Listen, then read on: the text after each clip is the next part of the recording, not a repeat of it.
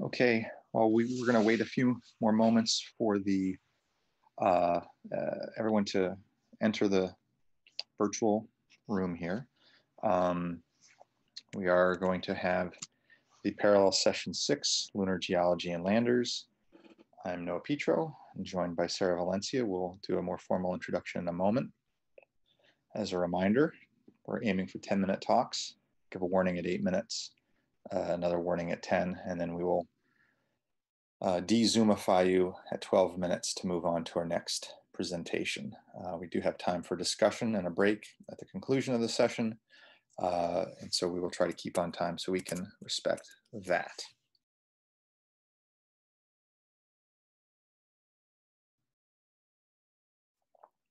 And I do see that our first speaker has entered the room, so Sarah, if you're ready, we can get started. Yeah, okay. Hi, everyone. Welcome to the Lunar Geology and Landers section. Our first talk is by Lingji Sun on the multispectral imaging and hyperspectral profile of the first dissection for core 73002. So take it away.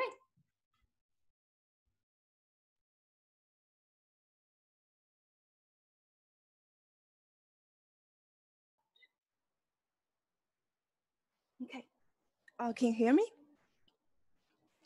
Okay, thanks. So today I will introduce some preliminary results from the spectral measurements of the first dissection for the Apollo 17 core 73002.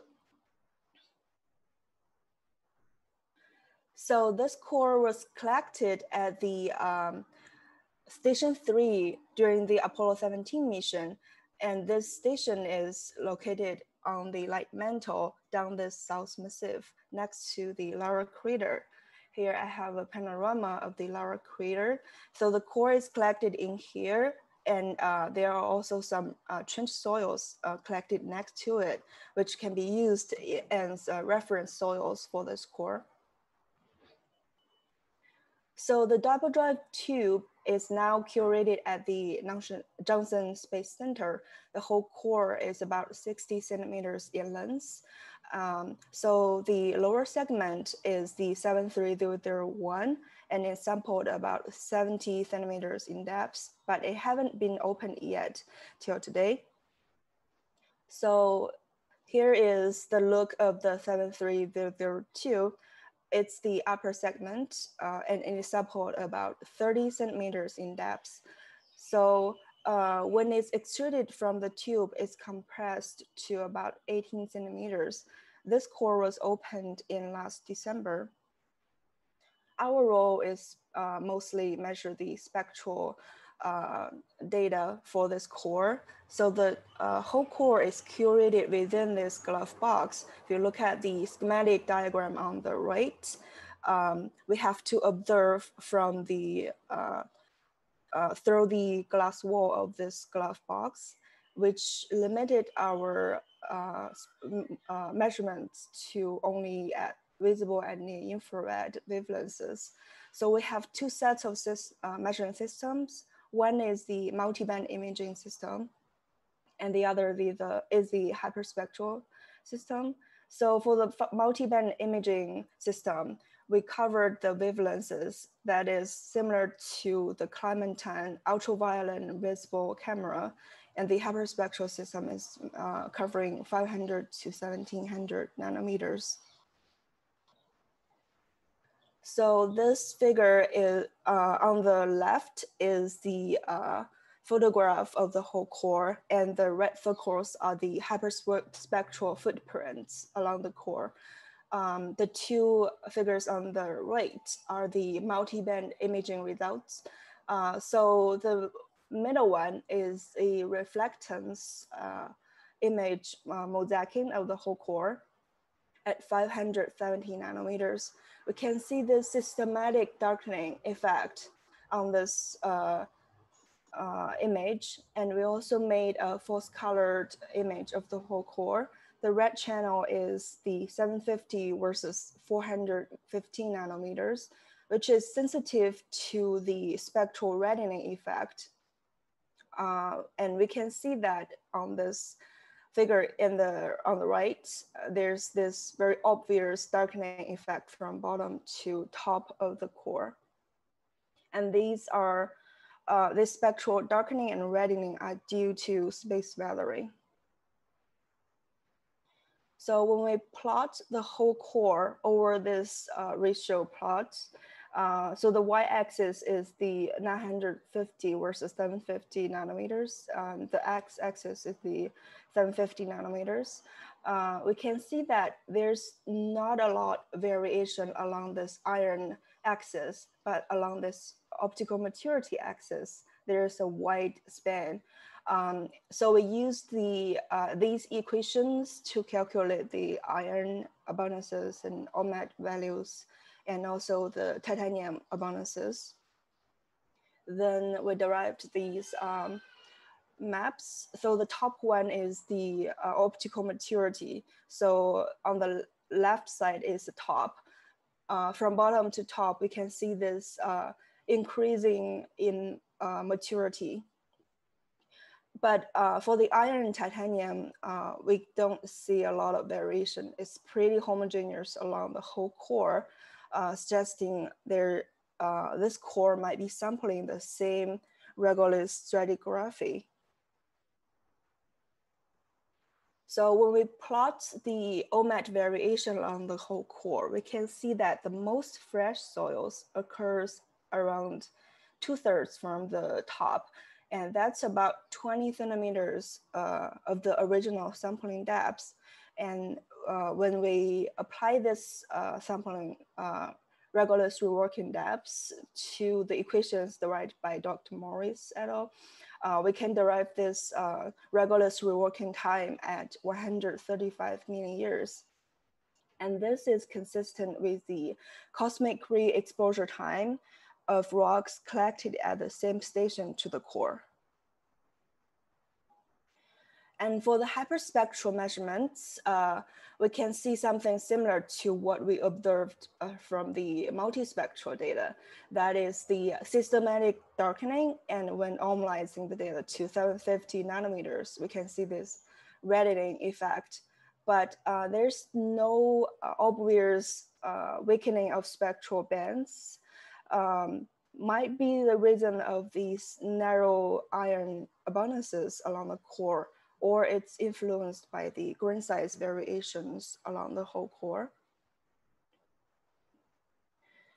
So we developed a radiative transfer model that can unmix both minerals and chemistry at the same time.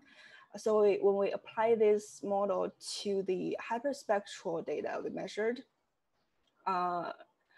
we can see a lot of plagioclase and low calcium pyroxene.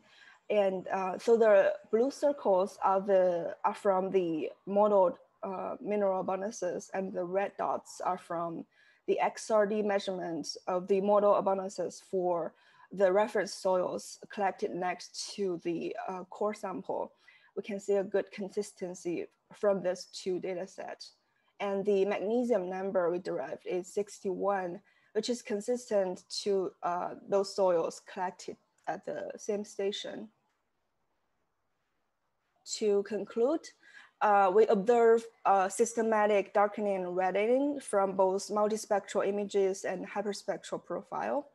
We mapped the iron and titanium contents for the core, and no obvious computational stratigraphy is observed. So from the OMAD variation, we derived a regolith reworking depth at 20 centimeters, corresponding to 135 million years of reworking time. The model abundances derived from radiative transfer modeling and hyperspectral profile show abundant plagioclase and also pyroxene exists within the core. And with that, it's the end of my presentation. Thank you for listening. Okay, thank you for that, Lingji. The floor is open if anyone has any questions for our speaker.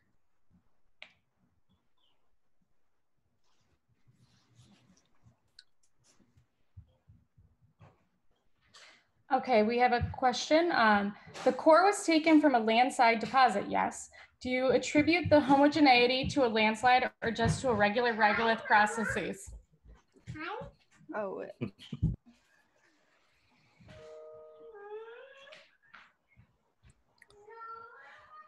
I think this homogeneity is one because it's on a landslide, and also it's kind of on the ejecta of this lava crater, so kind of both.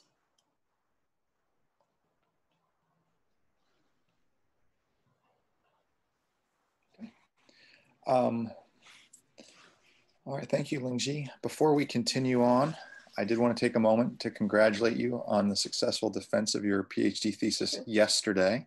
Thank you. I can't speak for everyone, but I can absolutely assure you that I would not have been able to give a presentation the day following my PhD defense. So I am both very proud, and I want to take a moment to congratulate you publicly for an awesome job both yesterday, of course, and today. And I assure you that eventually we'll be able to hold meetings and we'll be able to congratulate you in person. But for now, a virtual Zoom salute for you. Congratulations. Thanks. And excellent backdrop. So Sarah, if it's okay with you and with Lily, we'll move on to our next presenter. And by the way, excellent job staying on time with that presentation. So our next presenter is Yun Huang, diverse rock types detected at the Lunar South Pole Aitken Basin by the Chang'e 4 mission. Again, I'll do an alert at 8 minutes, 10 minutes, and then 12 minutes we'll move on. Take away. Hi. I should say good morning. Actually, it's night here. So today I'm going to present some results of Chang'e 4 mission. We detected different rock types near the landing region. If you need more detail, please read our paper published in Geology. So the name of the mission is Chang'e, not change, not Chang'e. Even back in Apollo times, there was jokes about the beautiful lady. So for the Chinese lunar exploration programs, there are 3 phases. First is orbiting, which consists of Chang'e 1 and 2, and then landing, which includes Chang'e 3 and 4, and this year Chang'e 5 and will be launched and collect a sample from the near side of the moon. But today we will focus on Chang'e 4. As you all know, if you want to land something at the backside of the moon, you need a relay satellite. So the relay satellite Chuechao was launched 2 years ago, and then 1 year ago, the lander and the rover was launched, and it successfully touched down on January 3rd, 2019. There are several instruments on the lander and the rover, and today we are going to talk about some data acquired by the descending camera, parametric camera, topographic and geology camera, and the visible and near infrared spectrometer. As you know, there are several interesting questions remain for the far side of the moon, especially for the giant hole at the far side. First is there any lower crust or upper mantle materials exposed? The second is, can we observe differentiated impact melt sheet? And the third is, what's the composition look like for the far side melt basalt? As the landing side within a crater named Von Karman, at the north west of the SPA crater. As you can see from the orbital data, the very superficial material for the landing site is probably from the impact crater Thyssen, just northeast of the Von Karman crater. And what can we tell from the in situ observations? Can we see mantle materials? So we will talk about the first 4 days results for the rover, which has been traveled almost 500 meters now. But today we only focus on the first 200 meters. As you are all familiar with the spectral, you can see here we show the spectral of the regoliths observed in the first 4 days. And in this small picture here, this is the footprint of the sphere detector, and you can see the red slope of the regoliths and features around the 1 micron and the 2 micron.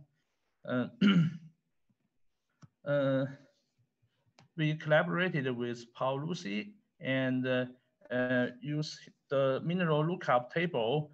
We removed the continuum between 750 to 1550 nanometer, and we fixed the grain size to 17 micron, and we set the MG number to 65, and we used 4 methods to evaluate the spectral fit. So we plot the mineral abundance to the program to the plots above, and as you can see, there's some variations, but most of them are dominant of plagioclase and pyroxene. And as you can see, our results about the mineral abundance observed in situ is consistent with the previous work by our colleague using Kaguya and my data using similar mineral lookup table approach. So let's switch gears to the cameras. As you all can see in this picture, we see 2 groups of rocks with different tons of tons, and one group is dark tons, like this one in the middle, and we zoom it in with the image, and you can see there are some white spots on the dark rock. It could be plagioclase, finalist, or they can be pits created by micro impact. Unfortunately, we didn't take visible and near IR spectral of this rock because the rover was busy doing check and taking images to the lander at that moment. So at the end of the second day, we encountered a bunch of rocks. One of them, in front of this bunch of rocks, we took a visible and near IR spectral of it. And this is the first in situ visible near IR spectral of a lunar rock. We named the rock informally as Qiyuan, which means unexpected encounter. When we zoom in to the rock, and we can see similar white spot on the rock, which has similar explanation as I previously explained.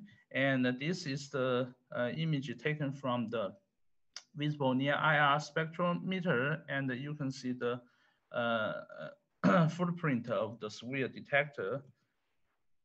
Okay, here I show the spectrum of the rock above the spectrum of the regolith. As you can see, it's a rock, so it has relatively deeper spectral features around 1 and 2. We try to analyze the spectral quantitatively. So we removed the continuum, and we compared the spectral to the spectral available for the Apollo samples. And as you can compare the center locations and other spectral features I will mention later, we found that the spectral is similar to materials with dominant pyroxene and plagioclase. You're at 8 minutes, by the way. Oh, thank you. So we compared the spectral to the remote sensing MQ data as well, and we found similar results. And as you can see from the figure on the right corner, previous colleagues' results are similar to the results we found, and the materials from the ejector of Thyssen crater is similar to the landing site and to the in situ measurements. So we did some spectral analysis.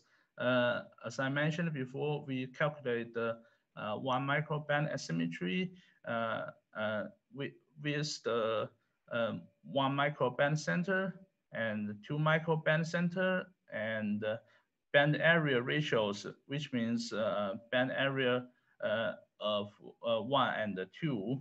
And so we plot all of this, and we see the difference, the distance between the rock and all the selected Apollo samples, and we found out the rock Qiyuan is likely composed of pyroxene and feldspar dominant assemblage with at most minor olivine.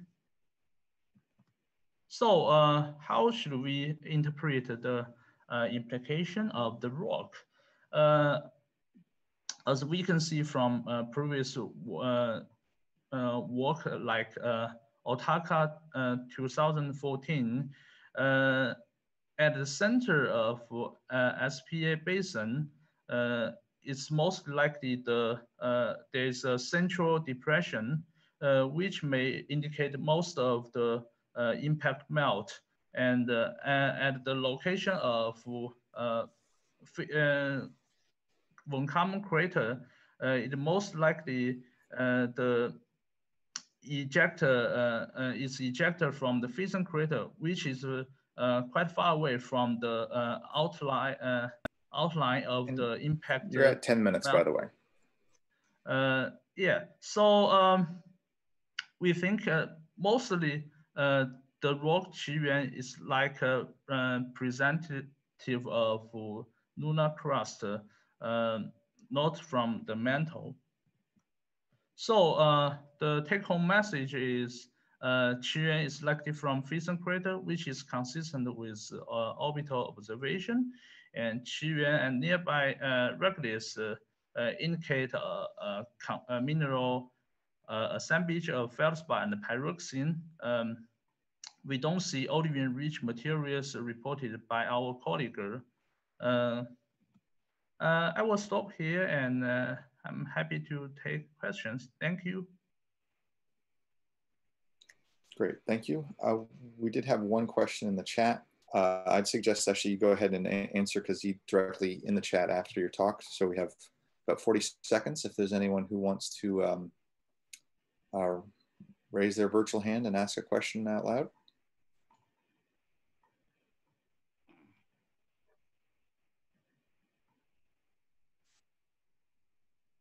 Yeah, it's just Clive. Were you able to deduce a whole rock magnesium number? Because Otaki also suggested the crustal materials are higher in magnesium number on the far side than the near side.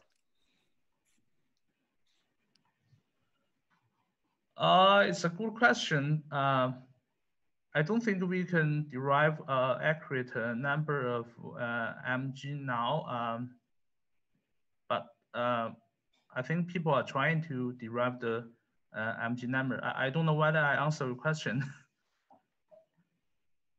That's fair enough. So future, more work to do. Yeah, exactly. Thank you, Clive. Okay, why don't we go ahead and move on to our next speaker.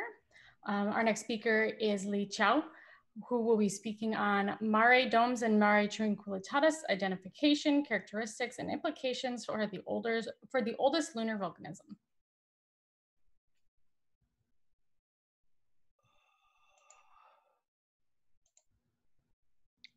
Hello, everyone. Can you hear me and watch my slide? Yes. And we can see your slides. Okay, so I will go. So hello, everyone. Good day and good night. Good to be here to talk about our work on the mare domes in mare tranquillitatis, identification, characteristics, and the implications for the oldest lunar volcanism. I'm Li Chao from Shandong University at Weihai in China.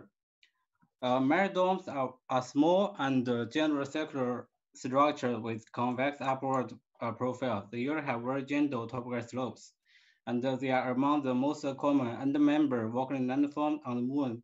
So studying their spatial distribution and nature will provide very important information for controlling their eruptive process, magma composition, and also nature of the magma source region, and that improve our understanding of the moon.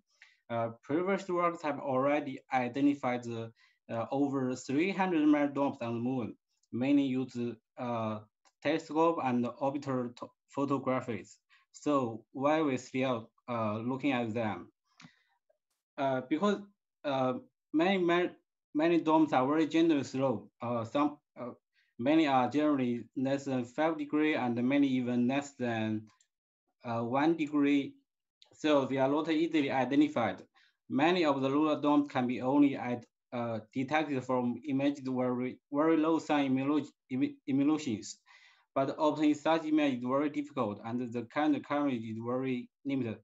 But now we have very good real data. We have the global coverage, high resolution, and the high precision topographic data, which provide a very powerful tool for identification, identify and study the mare domes feature on the moon, like the SLDM topography data calculated from Kaguya TC-DTM and Lola topography data, which has a resolution about 60 meter and a vertical accuracy of about 3 meter. Shown here is the example. The upper one is the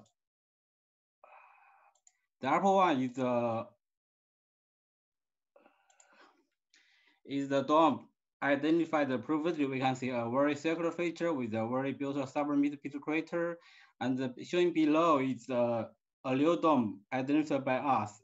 Here is the low sun Kaguya TC image. We can see a rise feature, but we cannot make sure whether it's a dome feature or not. But the topographic data and the map and the profile shows clearly the mare dome. So we started a project to search mare domes on the moon and also study their detailed nature. And as the first step of this project, we focused on the mare tranquillitatis. For short, I will just call it mare T, which have many mare domes and also identified as a large shaded volcano by spurities. We use the SLDM topography data with other topography and images to evaluate the previous versus marine dome identifications and also searching new domes. And then we study the detailed lecture of each dome. So here is Mary T is the landing target of the Apollo 11 mission. So it's one of the best studied Mary on the moon. It has the highest titanium content basalt on the moon, but it also shows sectional composition variations. So this indicates a very complicated and multi-stage volcanic eruptions. And use crater counting method, Hessinger et al. Calculate the age of this Mary basalt. We found that all but only one Mary basalt unit are older than 3.5 billion years old. Put this age in the context of global Mary, we can see that Mary T is absolutely the oldest Mary on the moon. This picture showing the different age, ages of different Mary units within the many Mary. And Mary T is here. Oh, sorry. So firstly, we use the low topographic data to evaluate the previous Mary identification. There are generally 3 major studies. We confirm some ones, but also reject some Mary dome identifications. So in total, we confirm the 93 domes, and we also find 7 possible ones, and 10 are negative identifications. Then we use the topographic data to search new domes in Mary T. As a result, we identify 96 new domes and also find many possible domes. So in total, combine ours and the previous identifications, we have 189 confirmed domes, also plus nearly 100 possible ones. So Mary T contains one of the highest density of Mary domes among the entire lunar Mary. This is the area density of the Mary domes in the Mary T. We can say 2 obviously concentrated areas. One is in the north edge and another in the south region. Here are some examples of the Mary domes in Mary T. We can say some are generally very circular or generally circular, and some are elliptical, or some are generally irregular. Many domes have subrepeater features. Here are the topographic profiles. Then we measure their dome base diameter. We find that they are between 2 and 23 kilometers. This is generally within the range of previous studies. However, our new data, the high resolution topography, enable us to discover many smaller domes. We also measure their height and find they are between 20 and 400 meters. And then we study the subrepeater crater features of Mary domes.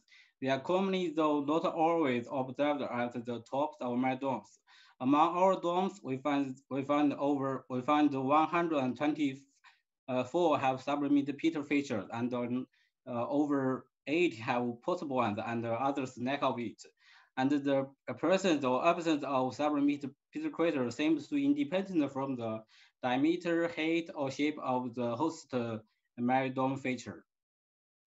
Here's the distribution of the distribution map of the subrepeater crater identifications.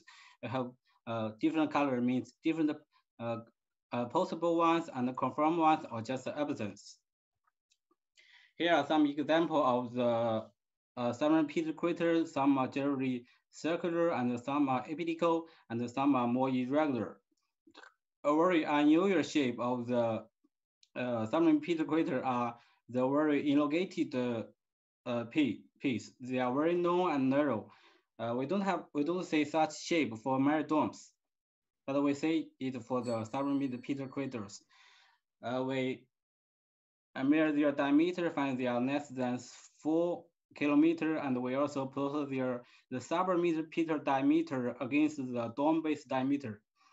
two previous studies have found a linear relationship between the two diameters, but our calculation finds that it shows a very wide range, and we don't have such simple relationship. This is probably because our calculation have very huge meridome problem. We have nearly 300 meridome, but this two function is fitted from over just tens of meridomes, and we also calculate their depths and You're we at 8 find minutes.